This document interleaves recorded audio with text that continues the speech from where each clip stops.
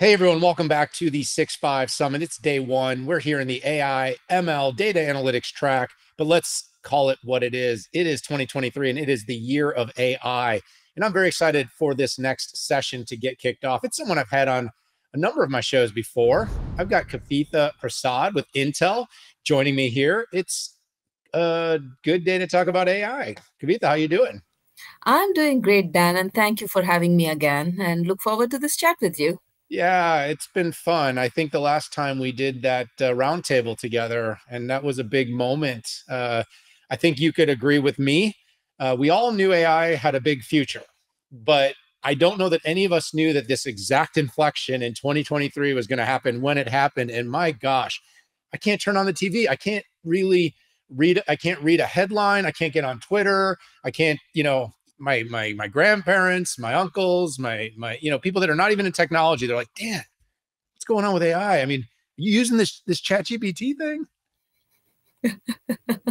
It has, we can very clearly say it's a seminal point in the history, Dan. It's an inflection point where AI has changed the way the world is operating for good or for bad. It is a seminal moment in history. It is. It's really exciting too. I believe it'll change the world, but I believe it's going to be up to companies. It's whether it's like ours and how we talk about it, or like yours and the way you develop and build and democratize it. These are going to be the things that are going to be the catalysts of making AI an additive, a quality of life improvement, whether it's the way we work, the way we communicate, all these different things we do. So, one of the things you and I talked about in the past, and I wanted to have a chance to get back on the record and even see how time has shifted this just a few months, because gosh, that's like years in this AI world. But we talked in the past about like the need to democratize AI. I've said the same thing. I'd love to kind of hear where your head is at on that topic right now. Why do you think it's so important now? And kind of when you say democratize, what do you really mean by that? If you really look at the industry reports, Dan, only 11% of the enterprise AI investments have actually resulted in intended ROI for AI, which means there's a lot of focus today on building these exotic models and there's a lot of focus on training. But the real democratization is going to happen only when you're able to deploy these models for business outcomes. And for that to happen, if you think about it, it's not just about deploying it on the cloud or deploying it on the edge. It's across the edge to cloud continuum. You train it once, but you deploy it across, be it on your phones, be it on your client, be it on your edge, which could be telco or enterprise, or be it on the cloud. And for that to happen, all these concepts of training, fine tuning, retraining, indexing, all that comes into picture for you to actually deploy it meaningfully. And when you actually look at this continuum again, the requirements or the KPIs are so different. Like, for example, if you're talking about the edge, the swap requirements become very critical. The size, weight, and power become very critical. Or when you're deploying it on the cloud, the scaling efficiency becomes very critical. So, what that does is that redefines what are the compute requirements, what are the software requirements that are needed so that you can scale and deploy your AI meaningfully across this edge to cloud continuum. So 80% or more of the businesses can get the benefits out of their investments. That is when democratization is going to happen. And also, for that to happen, if you think about it, it's not just about infrastructure, it's about the talent that is needed to actually go deploy it. And that again needs to combine with security aspects that all needs to come together to deploy these solutions. And along with that, for companies to actually have a meaningful transformation of AI, needs to be combined with people, processes, and change management that needs to be happen to be brought together. And when you have deployed it for more than a bespoke use case, but more to actually transform your business, is when the democratization of AI is going to happen. Yeah, I think we're starting to see the potential, Kavitha, of the democratization. I think we're starting to see the everybody now is beginning to understand the power.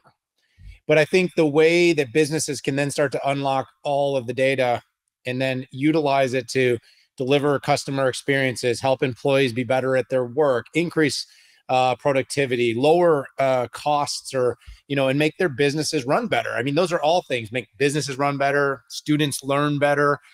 All these things are democratization. We're seeing, I think, a window into it right now, but there's so much more that needs to be done, and there's so much challenge there.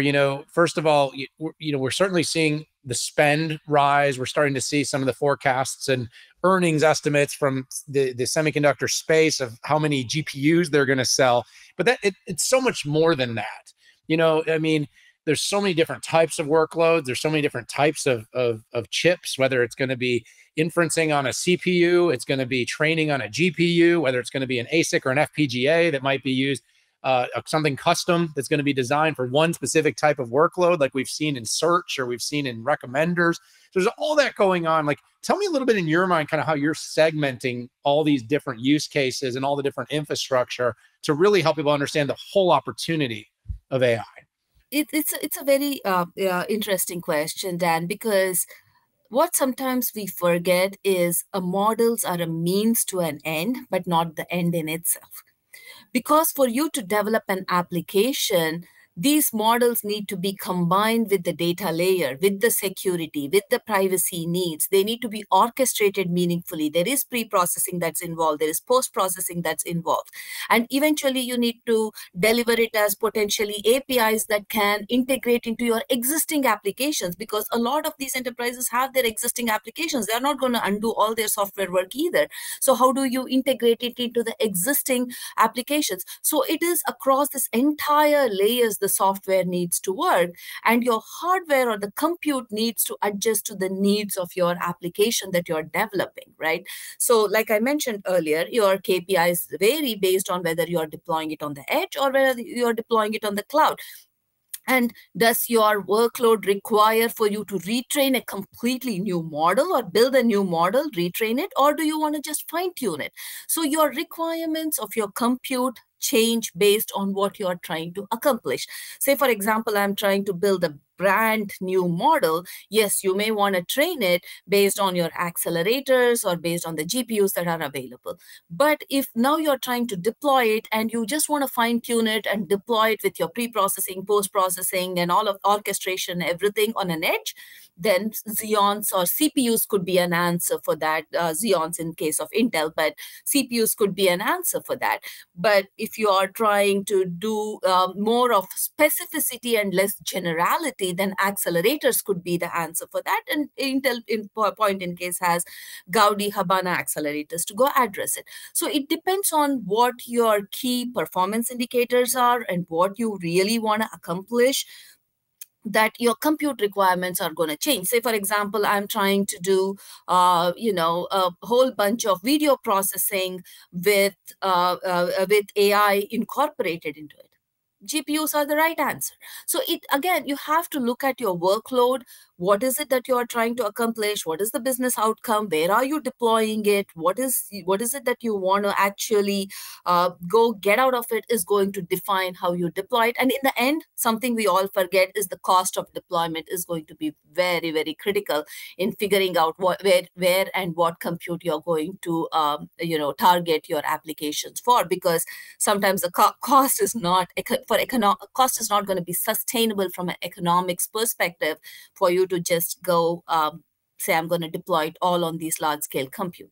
You may not sustain it. So I mean, even the biggest software companies and the service providers on the planet that are launching these LLMs are looking at this massive cost and going, we better figure out how to monetize this soon. I mean, certainly things like ChatGPT and Bing with generative is going to change the economics of search for Google. I mean, it just is, for sure. We haven't exactly seen how that plays out, but running these large language models and letting everyone have it for free all day long, when you know how much it costs to run it, there has to be a plan. Like, at some point, we're gonna have to turn the switch on all this stuff and start to make it make sense. And then, of course, you've got the utilization of power, and companies like Intel and all these other companies have made big promises to the world to be more climate friendly and more sustainable. Well, turning up a boatload of GPUs, you're talking clusters, 10,000, 64,000 GPUs to run train a model. We're not talking about that. We need to talk about the sustainability thing. And the other thing I want to kind of pivot here, Kavitha, and talk to you about, though, is software, because I think a lot of why all the hardware has gone in a certain direction is because of software has all kind of come from one place. And I know Intel's working on trying to democratize that. So going back to kind of democratizing, like you can have the democratization of AI to the people, and then you can even democratize hardware and say, well, you can run on all these different types of hardware, but the software to develop it and program it is really, really important. How are you guys thinking about that? Because right now, I think most people would argue that a lot of the software and development's happening in one sandbox, and it's not really an open sandbox. That's so true, Dan. You bring up a very good point because all said and done, AI is a software problem first. Yes, you need the compute to address the needs and the KPIs of all these different workloads. But most of the developer persona, if you really look at it, they are subject matter experts or they're software developers who are coding at a very high level, who want to get the best performance out of the box from the hardware, but want to be as hardware agnostic as possible. And from that perspective, making sure that whatever hardware you're putting out there, the software needs to be available that is easy to use so the development to deployment time is reduced is very, very critical. Otherwise, you can have dime a dozen accelerators, dime a dozen compute architectures. They are not going to fly unless the software is readily available. And the software requirements again change based on whether you're a frameworks engineer working at the framework level, or are you building an application at a scalable layer where you're putting together large scale compute where you're now talking about deep speed integration, etc., where you're talking model parallelization or data pipeline parallelization or data parallelization. Your software requirements vary. So from that perspective, at least from what we are doing at Intel, I can speak is that whatever optimizations or libraries we develop from a hardware perspective, we upstream it into frameworks so the customers or the developers or customers who are working out of the at the frameworks level are able to gain the benefits right out of the box without having to worry about ninja code to the hardware. And similarly, when you go up the stack and you're trying to make sure that you are getting a meaningful scaling efficiency. In fact, we recently had a run where we were able to put together, I think, around 256 Xeons and 512 our accelerator Gaudis, where for one of the largest 175 billion parameter model, our scaling efficiency was 97%. If you think about it, 97% of your compute is getting utilized effectively. That imagine the price performance advantage a customer is going to get out of it. But all these software enhancements, library enhancements that we do, we open source it and we up level it into the open source community so the customers can benefit right out of the box while getting the hardware benefits agnostically to their workload needs. Yeah, I think what's ended up making hybrid and multi-cloud a reality is going to also be what helps make AI a reality. I think there's Correct. always an opportunity in the early days for sort of a more closed architecture to be a pathway to the early adopters. And, it's often somewhat limiting though when you want to get things to scale. And I guess what I'm saying here is that open sourcing the cloud was what actually made it become multi-cloud become a reality. Open sourcing AI is what's going to democratize and make AI something that can be deployed and scaled up. And in the future, there's going to be the GitHub of AI. It's going to be snippets of code and things that people have done to accelerate, and they're going to be sharing and growing, and knowledge is going to be democratized. And then you're going to see the most value on every processor, and that's also how you get more efficiency. Because why reinvent the wheel? That's so true. Open sourcing while making sure you are keeping while the customers are able to operate within their security perimeter so that their data is safe is going to be very critical, Dan, because it's important to have the open ecosystem, but at the same time you want to make sure that the companies are able to keep their data private, secure, and operate within their security perimeter. So both of them need to work hand in hand for the meaningful deployment to happen. Absolutely. So one of the things that I always think is important for people to be able to digest a session like this is going from sort of philosophical, which we've done I think a pretty nice job of, Kavitha. We've been up there, but is now going to the more practical and really talking about what you're seeing from customers. Intel works with thousands and thousands of companies. And right now you're working side by side to help companies get benefits and apply enterprise AI to solve business problems. Talk a little bit about, some of the specific examples of how your customers are putting enterprise AI to use? And what are some of the ones that you think are really valuable that many more companies could benefit from? Definitely, Dan. That's a very good question. And now in the era of generative AI, where it has just caught the world by fire, I'll give you an example of the generative AI platform that we partnered with BCG to actually bring it meaningfully to the enterprise. Is a very good example that will walk you through what we did. Right. So, in this particular context, BCG, the Boston Consulting Group, the data is the company. If you think about it, and it's 50 years worth of data that they were working on, and they wanted to enable semantic search or semantic knowledge discovery on top of it. So we partnered with them to make sure that we were able to take their 50 years worth of data in a very secure way, where we are with double blind privacy. We're not looking at their data, not looking at their results, so their data chain is completely protected.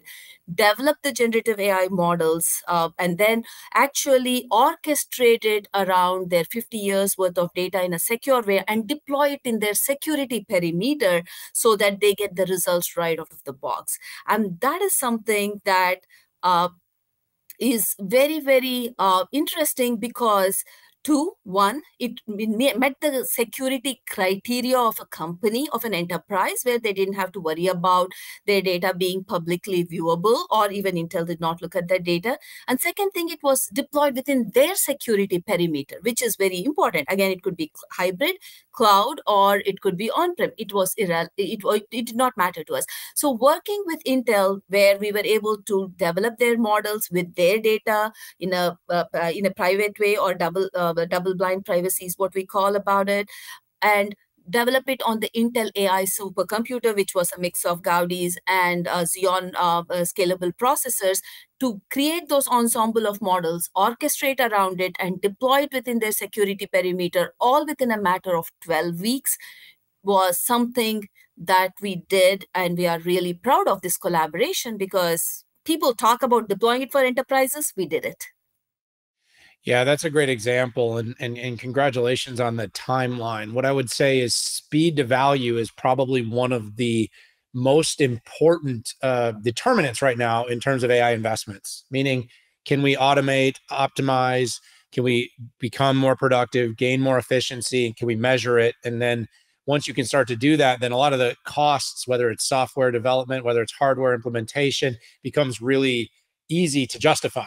And so this movement, while it feels like a bit of an arms race, it feels like it's a bit of a gold rush, whatever you want to call it. It should be a gold rush rooted in really performance metrics inside of your enterprise, that this is supposed to help your business perform better. So that, Kavitha, is a great example.